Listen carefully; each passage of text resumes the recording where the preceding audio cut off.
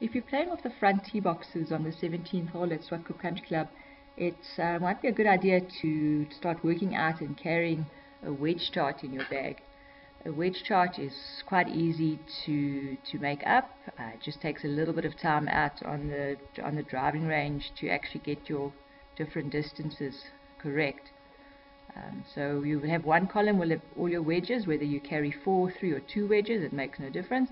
And then you can decide how you want to play your wedges. I've just taken an example of a lob wedge here. A full lob wedge will be on an average hitter, maybe a shortish to average hitter might be about 80 meters.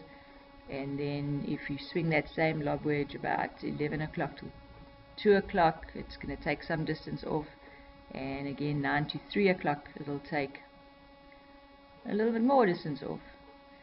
You could also decide to play your wedges just varying the backswing, the clock on the backswing. So you're going to vary the distance your arm moves on the backswing, but always have a full follow through.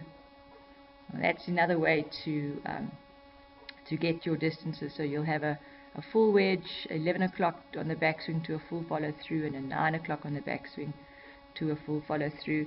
And then again, if you want to add an extra option, you could actually have 4 different distances that you hit your wedges.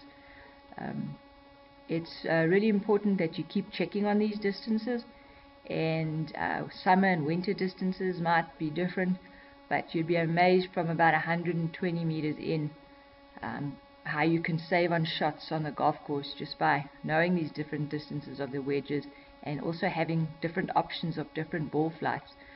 This 52-degree, I've given as an example here, with a 9 o'clock backswing and a full follow through, is going to come out a lot lower with maybe a little bit less spin than what 11 o'clock, 2 o'clock shot's going to come out with a lob wedge. So then when flags are tucked into different positions, you also have the option of which shot you want to play.